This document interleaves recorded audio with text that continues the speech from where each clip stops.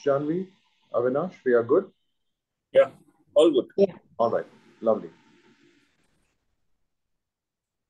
Uh, Good evening, everybody, and welcome to the uh, June edition of the Revaya Patil Postgraduate Lecture Series. We are at the outset. I would like to first thank Dr. Avinash Desouza.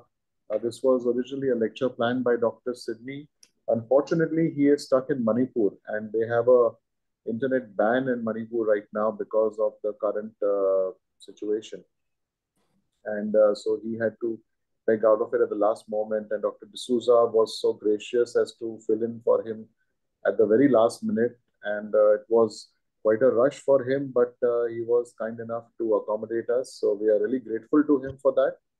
And of course, Janvi very graciously decided to continue being the moderator for this session. And we're grateful to her that she's also being so open-minded and accommodating. And it's because of the benevolence and the goodness of people like them that we have been able to continue conducting these programs and being popular with the postgraduate students and now, of course, many senior faculty as well. It gives me great pleasure in introducing Dr. Janvi. I have known Dr. Janvi Kedare since my postgraduate days. She was my registrar in Nair at the Department of Psychiatry, and she's been a very dear friend and a teacher for me by the virtue of the fact that I was her houseman. She was my registrar. She is since been with Nair Hospital in teaching capacity. She is currently the additional professor of psychiatry, the Department of Psychiatry at Nair Hospital. Geriatric psychiatry, community psychiatry, ethics in research are her current interests, where she is doing a lot of good work. She is also the current president of the Prevention of Sexual Harassment Committee at the TN Medical College in Nair Hospital. She is a member secretary of the Institutional Ethics Committee at Nair Hospital. She is the co-chair of Clinical Practice Guidelines Subcommittee of the Indian Psychiatric Society. She is the chairperson of the Awards Committee of the Indian Institute of Geriatric Mental Health, Indian Association of Geriatric Mental Health, I beg your pardon. She has been the past president of the Bombay Psychiatric Society. She has been the past honorary secretary of the Indian Association for Geriatric Mental Health in 2014 and 16. Past honorary secretary of the Bombay Psychiatric Society. She has well over 35, 40 publications to her credit. She is involved in various public awareness programs through newspapers and magazine articles and radio and television programs. And she is a very warm and a very, very nice human being. And I feel privileged to call her a friend. And I'm going to pass on from one good friend to another. I will request Dr. Janvi to take over the proceedings and introduce Dr. Avinash D'Souza to you and take the evening session forward. Thank you. Over to you, Janvi. Thank you. Thank you, Rashmin. Thank you for your kind words. And yes, Avinash is a troubleshooter, no doubt about it. And as usual, he has decided to help out Rashmin in this crisis. And of course, as Rashmin is thankful to you, so am I. It's always a great pleasure to moderate a session where you are speaking. And so, of course, when Rashmin asked me if I would continue to moderate, there was no question of saying no. And yes, of course, I accepted. And I'm sure Avinash actually doesn't need an introduction. He is a dynamic leader in the field of mental health, not only in Mumbai, but all over the country. And he's a prolific speaker. He is a consultant psychiatrist and founder trustee of Desouza Foundation, Mumbai. He is a consultant in HN Reliance Hospital.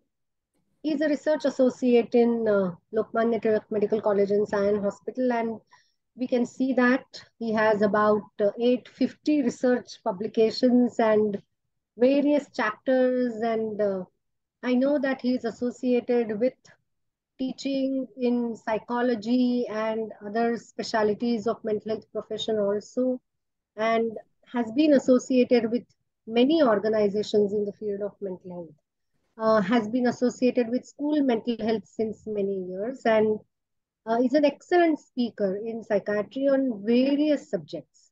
Trauma is one of them. Trauma is not very easy to handle and not very easy to talk about either.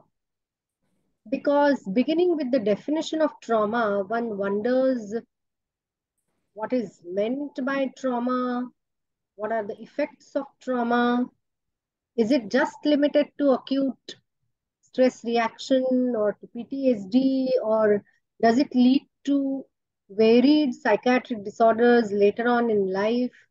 There is so much research on early childhood trauma that gives rise to a range of psychopathologies in adulthood and in childhood.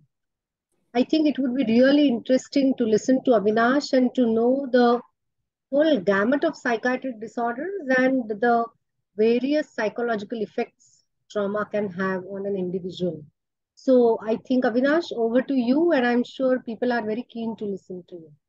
Yeah, I just run my slides and I'll take over.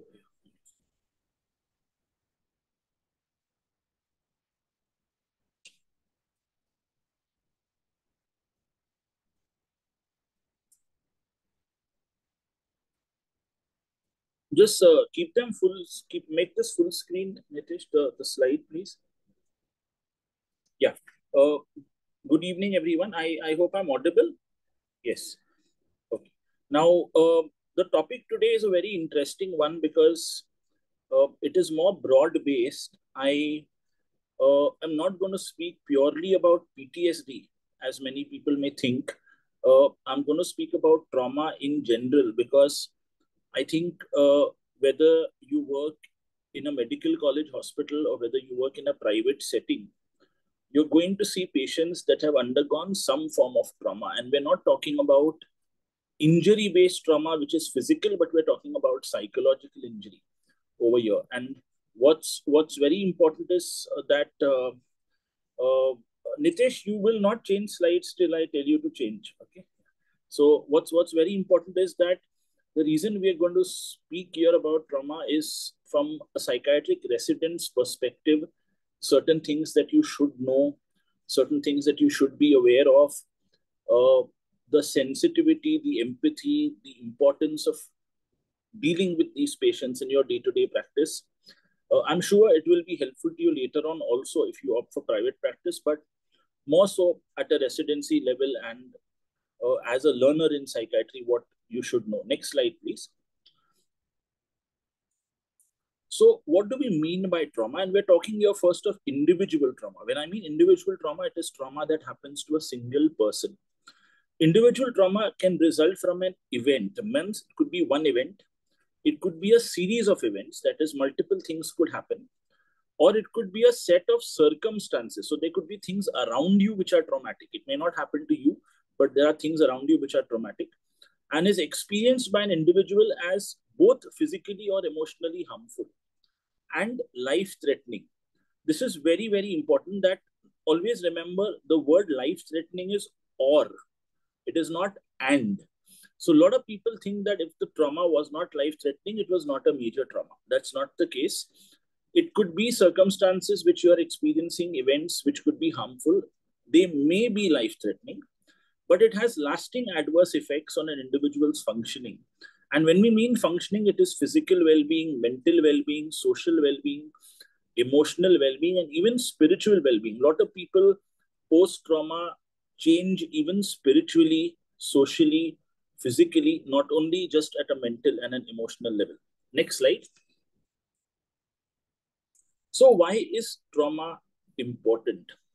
Whenever you get patients who visit you, they will probably speak about trauma in different ways. They will tell you that either they'll tell you, I've had incidences in my life which have been traumatic.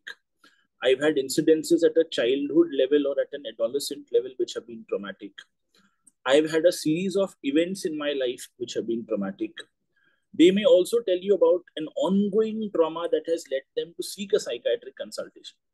It can also happen that the trauma is ongoing, but they don't even at times realize it is traumatic. They think it is very normal for those things to happen. So There are many people who come to you and tell you that I've had a bad childhood where a parent hit me, physically abused me, I was neglected. And I felt it was very normal because as a parent, that person had the right to do it. I never even thought that this was traumatic. It's only now when I have read about trauma that I realize that I have been through trauma in my life. Now, trauma is something which is a highly individualistic event. So, for example, let's say I undergo a road accident and I come out of it and I'm emotionally fit and fine and there's no problem. I may have just hurt my hand, but I may come out of it absolutely fine. But there are people who might be emotionally, spiritually, mentally harmed by that event. So it's highly individualistic. One person might react to it in a different way, one person may react to it in another way. So we cannot say that my trauma is bigger than yours, your trauma is smaller than mine. We both have undergone the same kind of trauma. It is highly, highly individualistic in all aspects. Secondly, please remember that trauma can't be quantified. You may have rating scales for trauma, the intensity of the trauma, etc., etc., but trauma can never ever be quantified. The reason being that why trauma can't be quantified, for a very, very simple reason. It's psychological, it's emotional, it's individualistic. For example, let's say two women undergo rape. Can I quantify and say that this woman's trauma is more than the other? No, we can't. It's highly individualistic and it's highly emotional and it's highly qualitative. We can rate trauma and rate improvement, yes, but we can't quantify trauma. Next slide.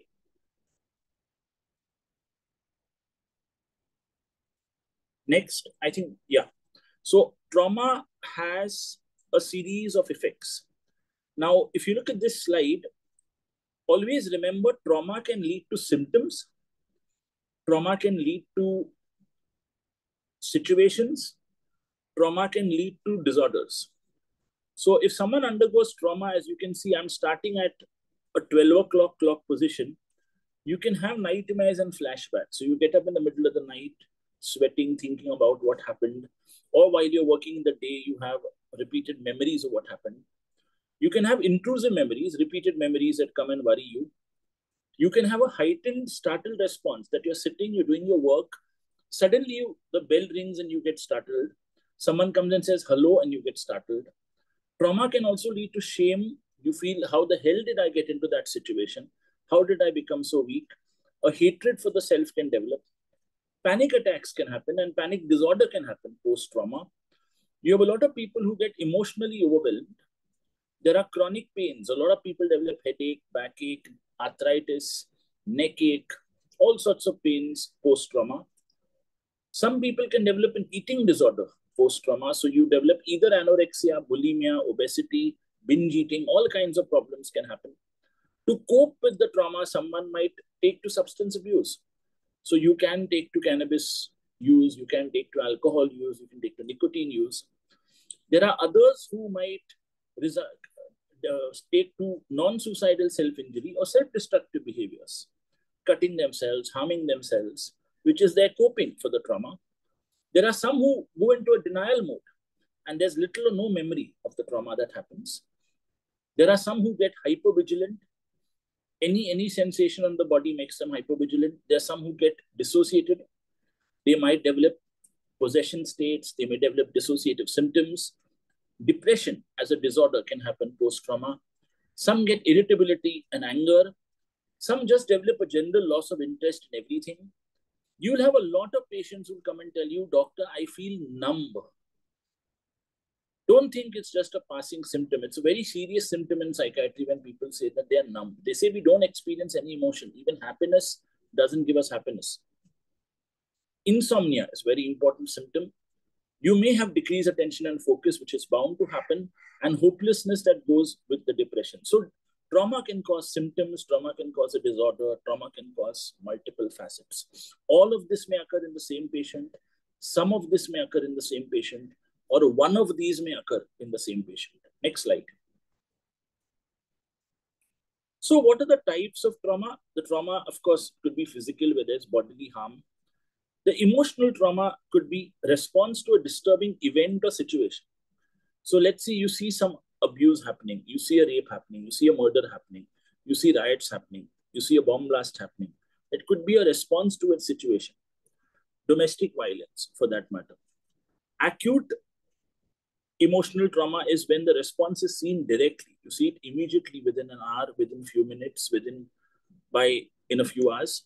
Chronic is when it is long term, and it is from repeated prolonged events that happen. And complex trauma is response to multiple events. So somebody may have been through physical abuse when he was young, bullying when he was in college, traumatic relationships as he grew up, a traumatic marriage. So complex trauma responses can happen when there are multiple traumas that happen. Next slide. So there are 4 requirements that have to be met for the brain to perceive, that is, you perceive and encode, register that event as a trauma. One, an event has to happen.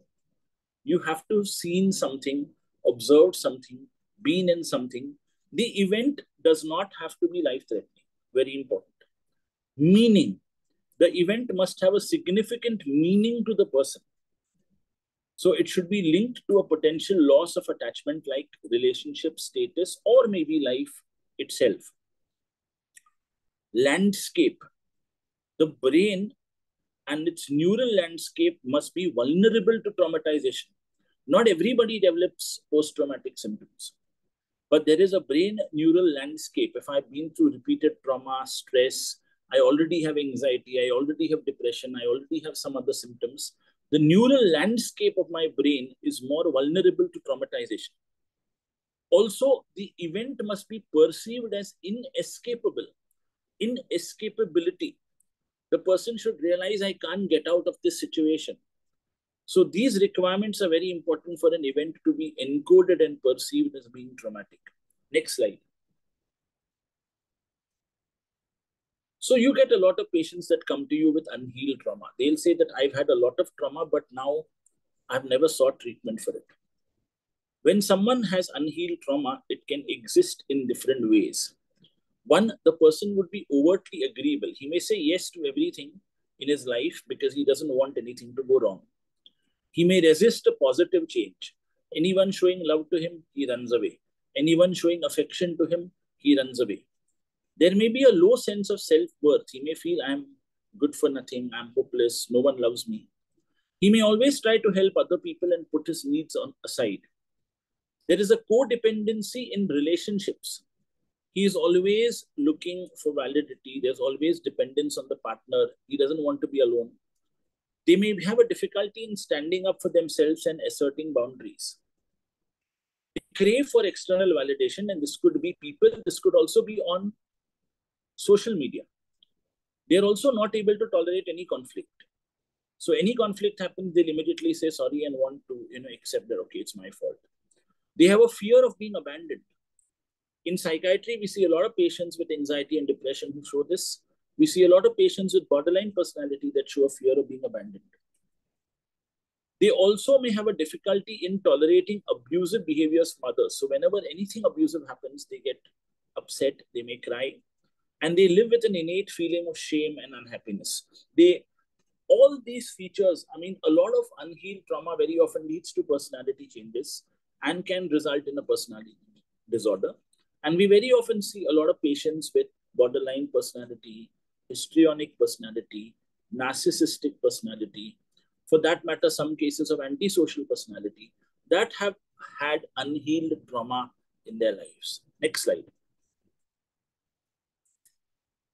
A very important component is unhealed childhood trauma. And this is something we've already undergone, but you have a lot of people who will come to you for treatment in adulthood when they are 18 or when they are 25 or when they are 30, and they'll talk about unhealed childhood trauma. So the person may be people-pleasing, there may be codependency, there's a fear of abandonment like we already discussed.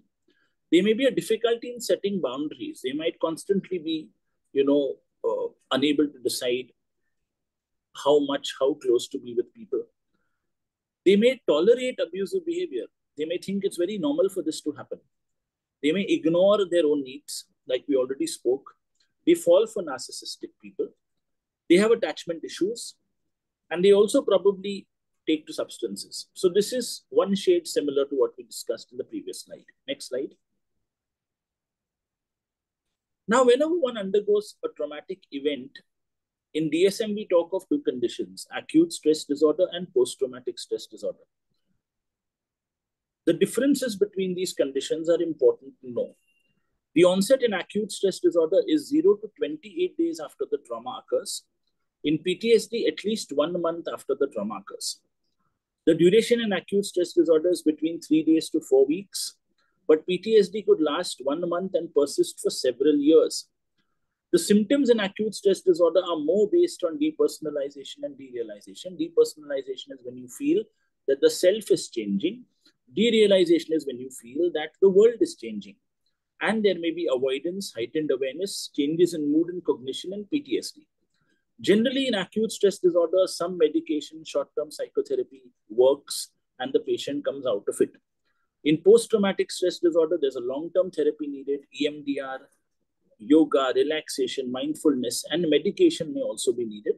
It's important to note that some cases with acute stress disorder can develop a post-traumatic stress pattern and continue in the long run. Next slide. In post-traumatic stress disorder, it always occurs after a traumatic event happens. But what is a crisis situation? When someone develops non-suicidal self-injurious behavior, it's an eye-opener. We have to attack and we have to treat immediately. If a patient is suicidal in the PTSD phase, we have to treat immediately. A lot of patients can develop psychosis after trauma. A lot of patients take to substance use after trauma. Now, what is very important to understand is trauma as a whole, a traumatic event as a whole, can result in the genesis of any psychiatric condition. So let's say we take 100 people that experience the same traumatic event. 10 may develop depression, 10 may develop anxiety, 10 may take to substance abuse, 10 may develop non-suicidal self-injury, 10 may be suicidal, 10 might develop psychosis, 10 might have dissociation. So different disorders can result from the same trauma. And one thing which I would want to tell every resident is, every patient that comes to you, please ask for a history of child sexual abuse. It's very, very common. In my practice, I ask every patient about the history of childhood trauma and childhood sexual abuse specifically. And the rates of this are alarming. There was a study done in 2017 or I think 2015 by the Ministry of Health and Family Welfare in India that showed 46% of children in the country have undergone some trauma in their childhood. Not necessarily sexual abuse, but 46%. We're looking at half our children. So it's very important that we ask any adult patient that comes to you, any adolescent that comes to you about trauma. A person can experience one event that has a lifetime impact. Yes, a single event like say a rape can have a lifetime impact. A single event like a near-death experience, a failed relationship can have a lifetime impact. For another person, you can have the impact of trauma built up through traumatic events like child sexual abuse. Child sexual abuse differs from every other traumatic event only for two reasons. One, it's repetitive. Not many traumatic events are repetitive. You don't get into an accident twice. You don't get into a rape situation daily. Child sexual abuse can happen daily for many, many months. And what's also very important is it happens with someone who's close to the person, invariably. It's normal for people to have a negative reaction after a traumatic event, but we do diagnose PTSD in many cases. PTSD in India is a little less common than it's in the West. For those of you who may not be aware, we've had train blasts in India, we've had riots in India, we've had bomb blasts, and the next day, the city of Mumbai has been back to work. There were some studies done that assessed PTSD in these victims in the 90s.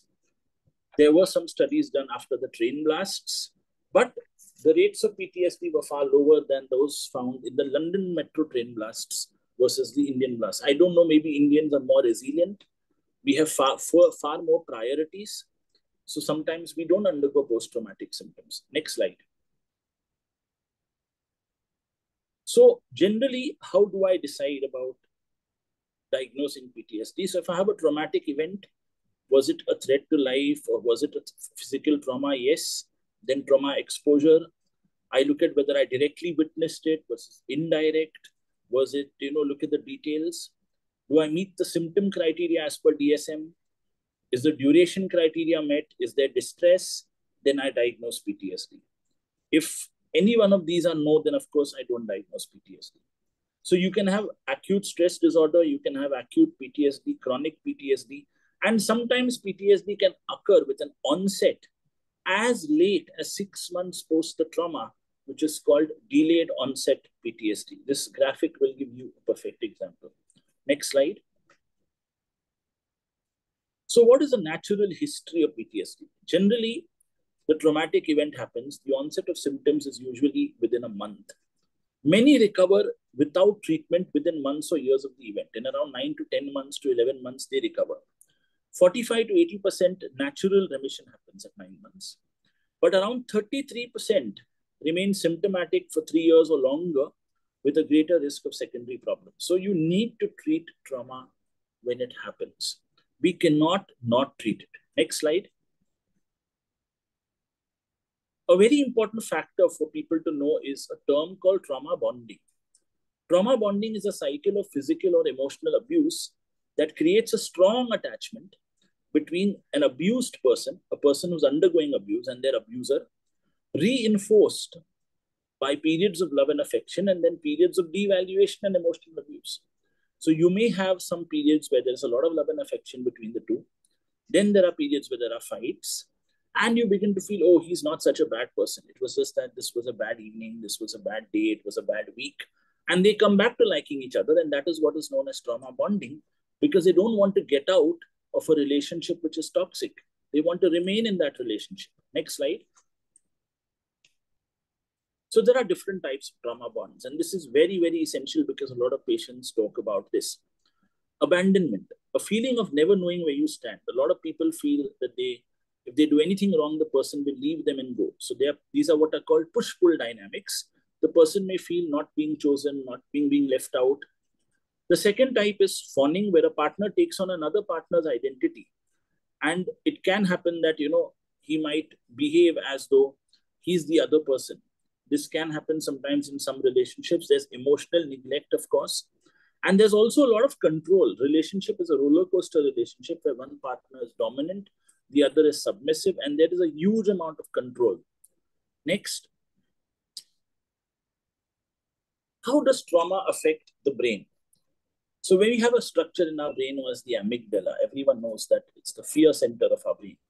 So when the amygdala identifies a potential threat, it sounds the alarm. This alarm activates the sympathetic nervous system.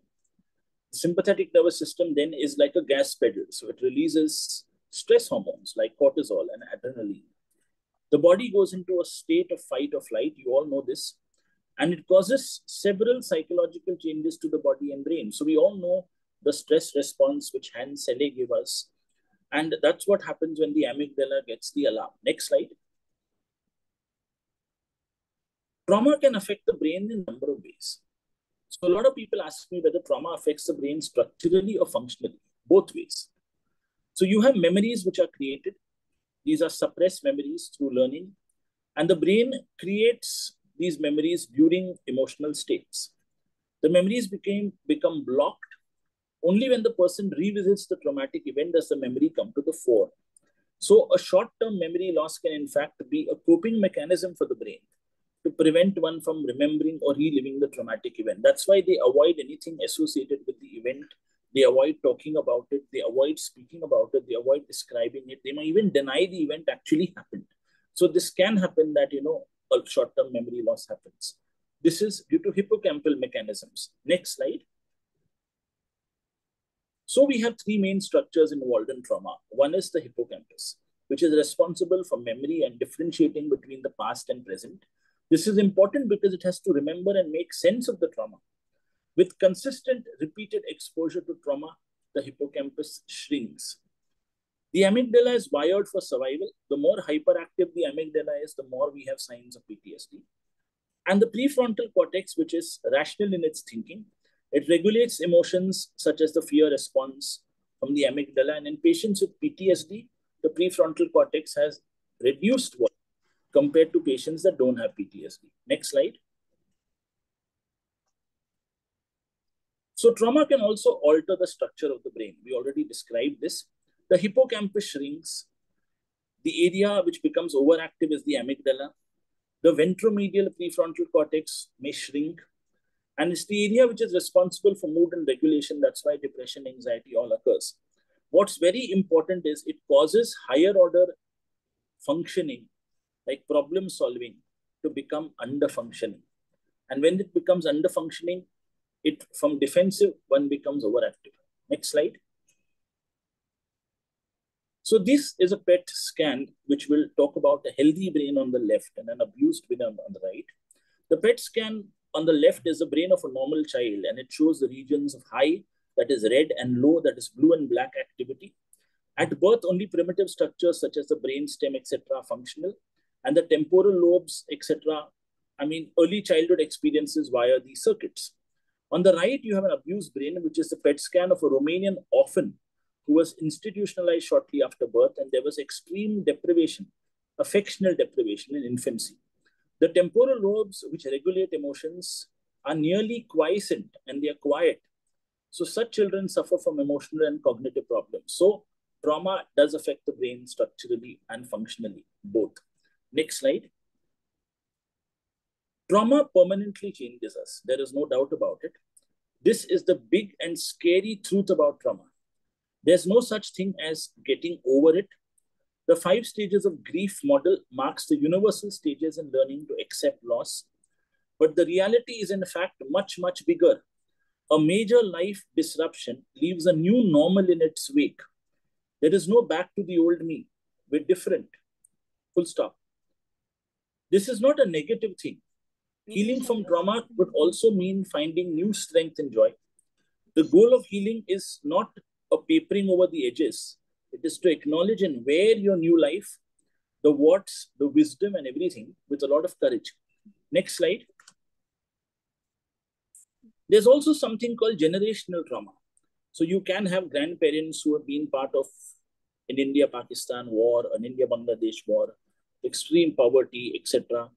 The parents have gone through alcoholism, physical abuse, emotional abuse, and approval-seeking identity, eating disorder, etc. in the children. So this is called trauma that occurs across generations. It is a little different from another term which I'll introduce. This is when generations of the same family experience trauma. Next slide.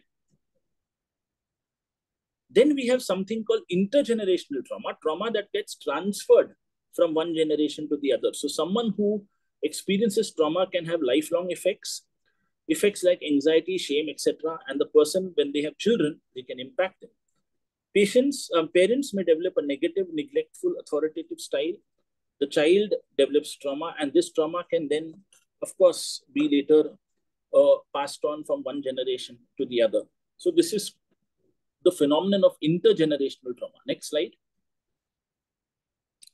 So this is the curve of change in trauma. In trauma, there are a large number of curves. I'm going to just take you through some of them because this is not given in your textbook, and this is something that you should know. So as we have initially shock, denial, fear, frustration, all that happens. Then the acceptance comes in. And then after that, with hope, engagement, and creativity, a new normal sets in. Next slide. We all have been through COVID-19. We all have been through some disasters. And disasters have also been linked to trauma. So pre-disaster, there is a warning, there's a threat, there's an impact.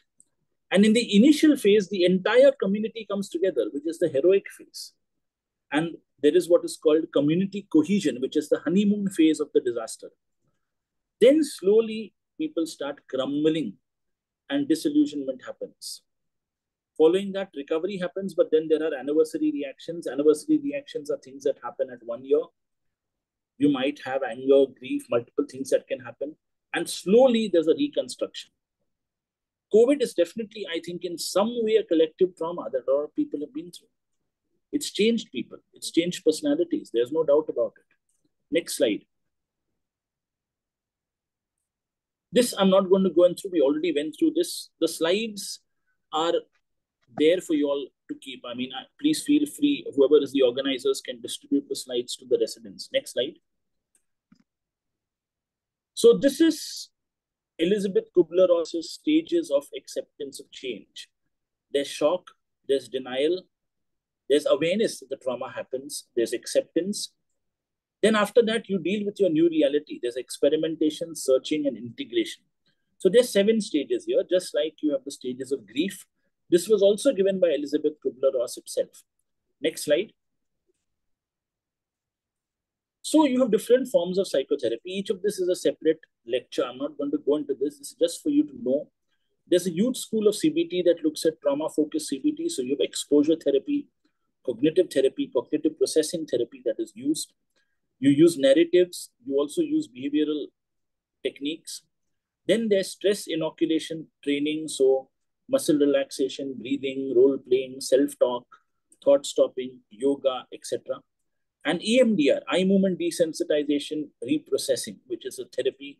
I don't have much idea about it because I don't practice it, but there are psychiatrists and psychologists who are trained in this and they work in this for trauma. Next slide. So generally, just from a pharmacological point of view, I'm not going to go into which drug for what. It's important that you diagnose, you treat the causes, give medication, but not for a long-term period. Medication can be given for 6 months to 2 years or 3 years. Sometimes you need long-term medication. You have to give symptom-based treatment when it comes to trauma. So you see what the symptom is. You see whether an antidepressant is needed, whether a benzodiazepine is needed, whether you need a mood stabilizer, and then you decide. Next slide. So even in times of trauma, we try to maintain a sense of normality until we no longer can. That is called surviving, not healing. We never become whole again. We are survivors. If you're here today, you're a survivor.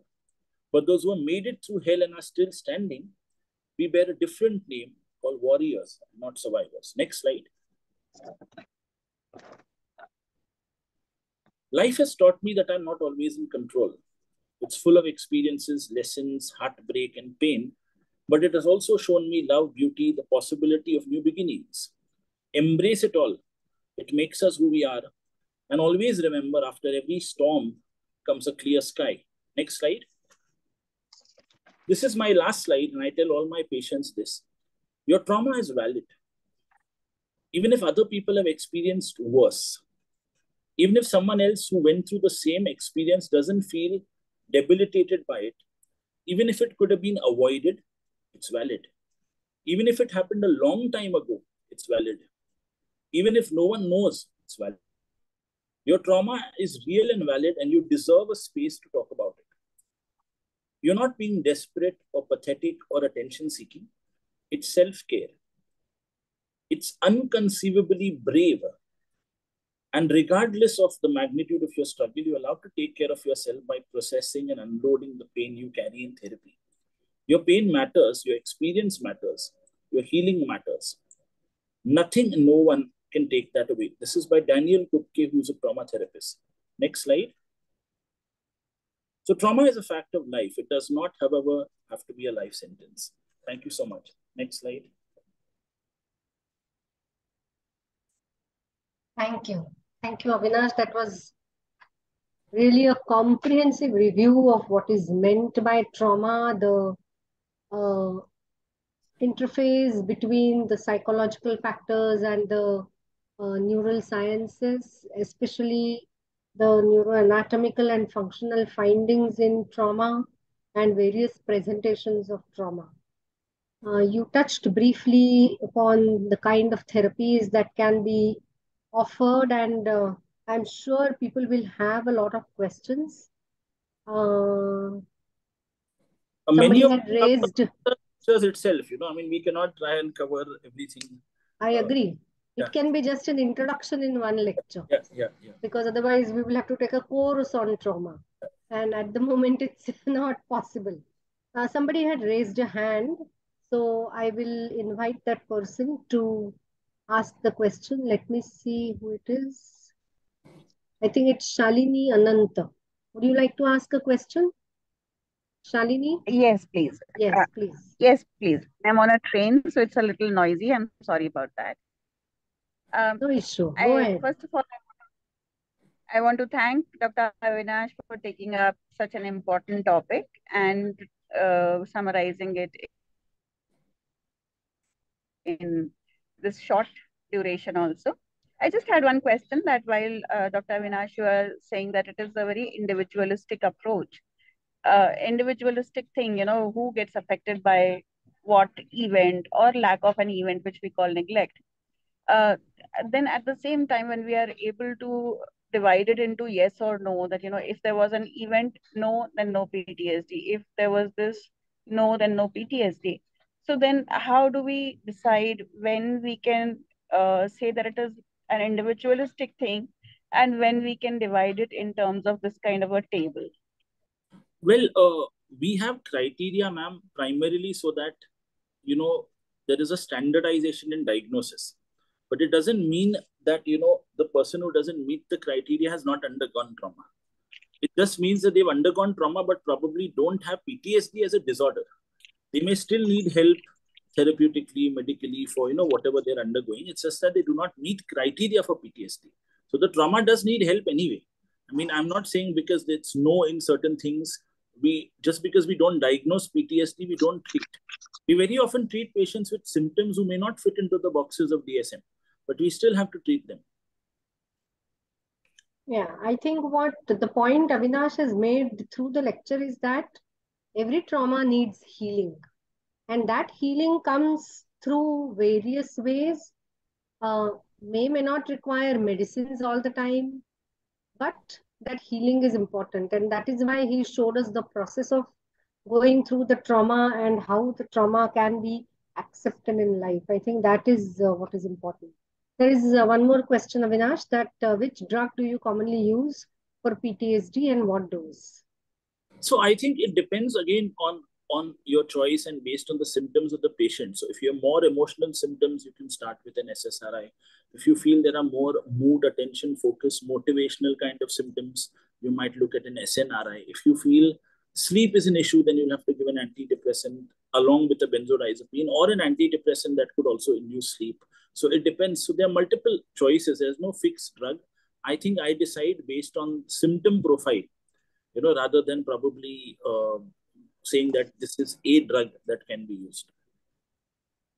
True, very true. Dr. Chaitanya has asked how often psychosis is seen after trauma. So I think psychosis, I would put it at between 5 to 7% of people. And I think what's very important is whether they have a genetic history of schizophrenia or psychosis, whether there is, the personality is prone, to psychosis. So generally what happens is you may have a patient that has a borderline personality configuration that's formed after trauma. And they undergo what are called micropsychotic episodes that you see in borderline personality. And when a major trauma happens again in their life, sometimes they might break down into a full-blown psychosis. So that can happen. So there are multiple reasons why psychosis happens. But on an average, 5%, depression, anxiety, panic attacks are far more common. So I think the neural landscape that you spoke about is very important. The biological vulnerability in a way decides the kind of normality the patient may develop. Also Pardon? There's social support and family support also matters. Yes, of course. Social support also matters. There is one more question for you. Dr. Prashant Jain. Okay. He has added a comment that it also depends on coping. Yes. Which is a fact that yes, it does depend on coping. Okay. Any other questions? I think what is important is that in our day-to-day practice, as a resident while working in a teaching hospital, or once you start your private, where we lack is our inquiry into the history of trauma. Means, I think we need to be a little more proactive in asking about trauma when we know that trauma is experienced by almost everybody. say even you and me, I'm sure some traumatic experience we have always had, all of us have had, and that needs processing. And therefore, it is important that we note the history. Okay. Once again, Shalini Anant has said that I'm wondering if most people pretend to themselves and others that they are staying enough to cope. How do we assess if they are actually able to cope? Well, I think from their symptoms, the way they present in therapy, when you speak to them, you'll realize over time with experience that someone is able to cope well or not cope well. And those that don't cope well often break down at some point of time. So I think that's a relatively good marker. Yeah, very true. Yes, anybody else? Does anybody else want to ask questions? Any question?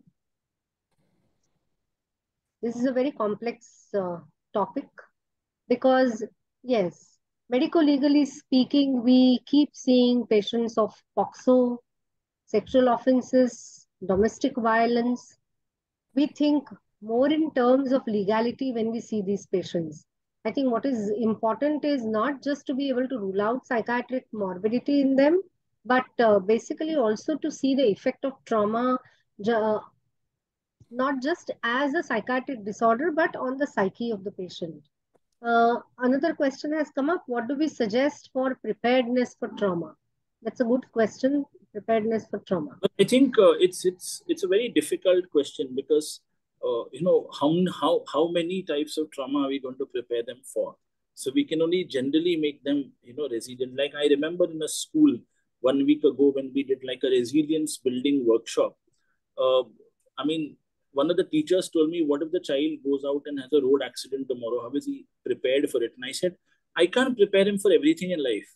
I can only prepare him for a general attitude that, okay, if this happens, this is how you cope. He may still not be able to cope with everything.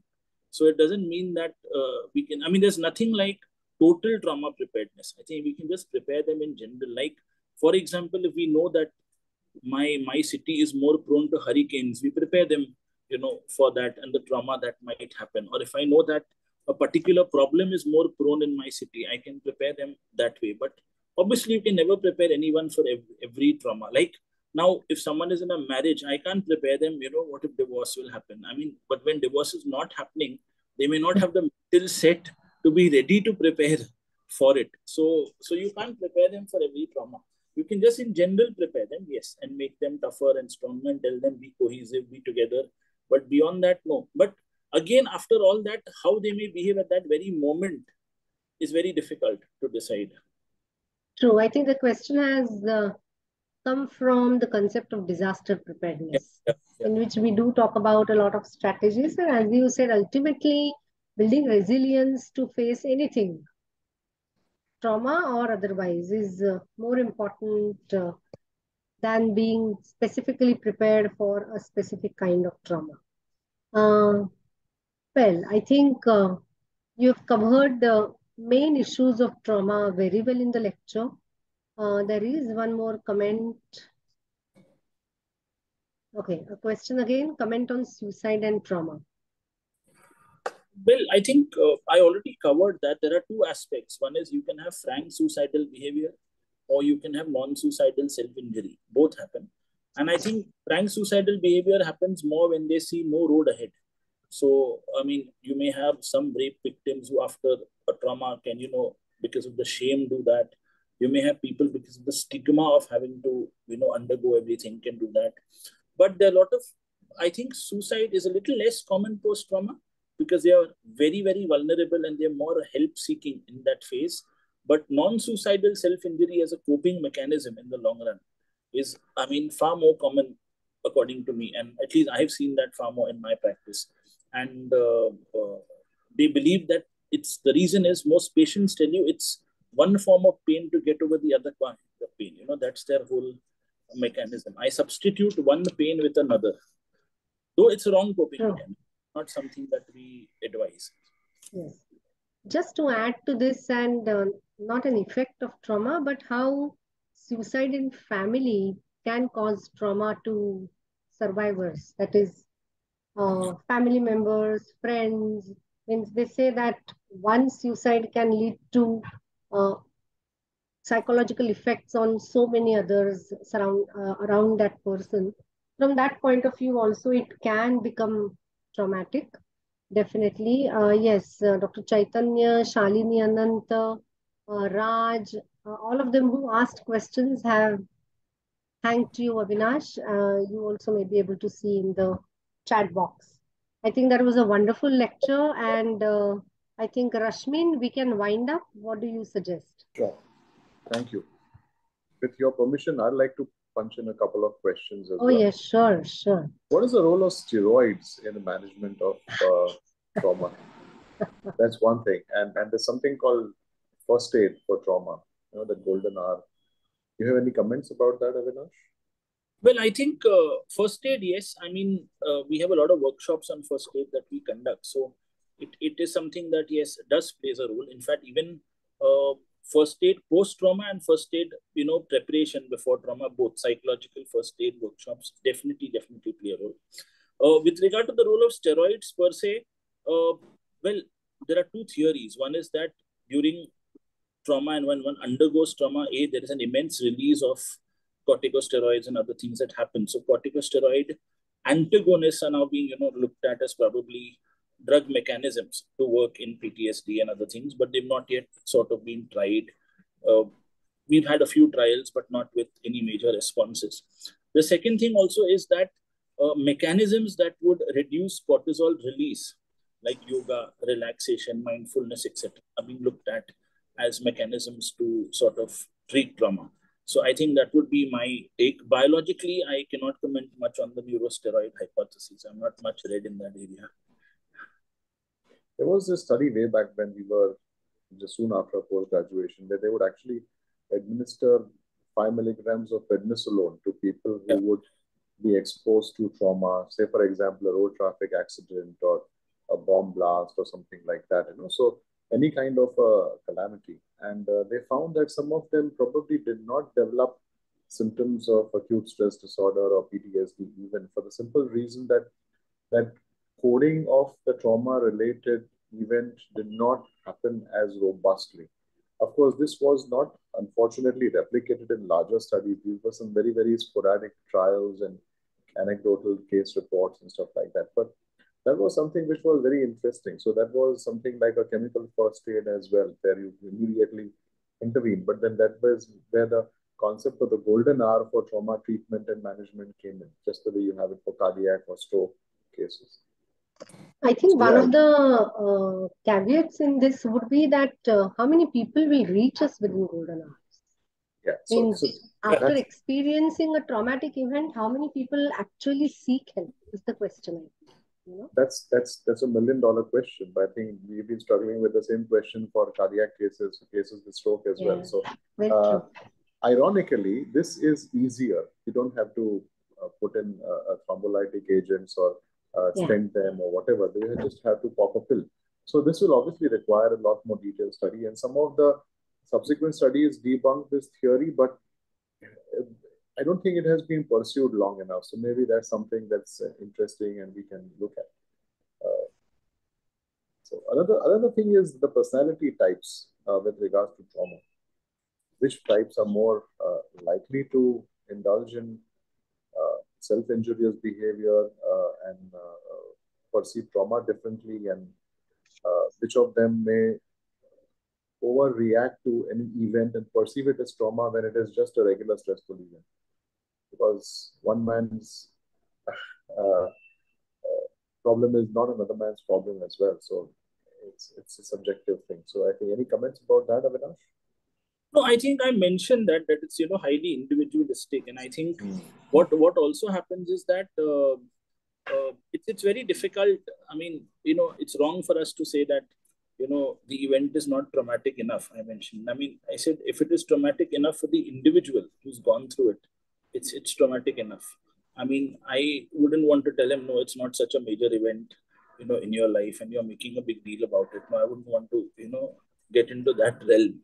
I'll be, very happy to treat him as though he's undergone trauma. I mean, that would be my thinking. because I mean I can never really get into his shoes and understand what he's feeling.